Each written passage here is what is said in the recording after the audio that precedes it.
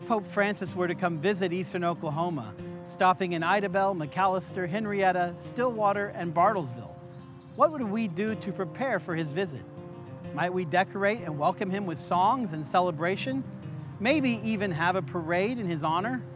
As special as that would be, someone even more important comes to visit us each week and even each day, the Son of God, our Lord Jesus Christ, in the Eucharist, and to arouse gratitude in our hearts and remind us of how amazing this gift is. Each year the Church celebrates the feast of Corpus Christi, when we welcome Jesus' presence in the Eucharist, not just into our churches, but into our city.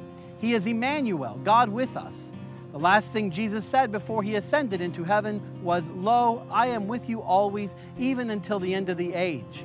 And the joy of this promise kept overflows our little churches and spills out into the world. We carry his presence into public, into the streets. We adore him with all our vigor, singing, playing bagpipes, and parading with him as he walks with us. We greet the King of Kings and the Lord of Lords, strewing flowers before him, preparing elaborate stational altars, and praising him with all our might. Because there is something greater here, greater than popes or presidents, than sovereigns or celebrities. We name him Wonder Counselor, God Hero, Father forever, Prince of Peace.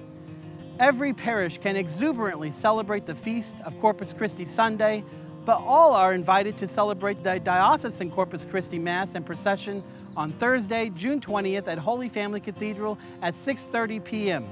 because we dare to do as much as we can, and we can do more together.